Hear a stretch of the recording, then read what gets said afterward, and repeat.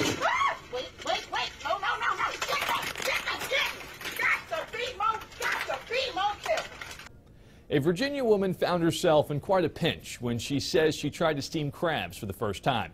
As she attempts to put them in the pot, she loses control and a wave of crabs rush out. She goes after them with tongs, and the scene only gets uglier from there. Facebook says this video has been viewed more than 7 million times. You can go to cbspittsburgh.com to find the link to watch the rest of it. Animal rights folks out there, feel free to contact our chef, not me. Matt Yurus for KDKA News.